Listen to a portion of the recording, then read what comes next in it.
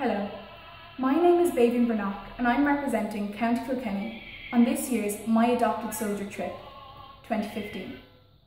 My soldier's name is Private Patrick Delaney.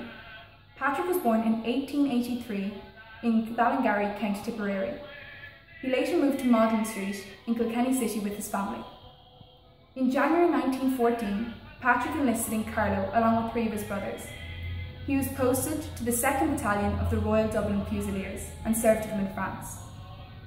On July 1st, 1916, the first day of the Somme, Patrick went over the top, and along with thousands of others, he was killed in action on that fateful day.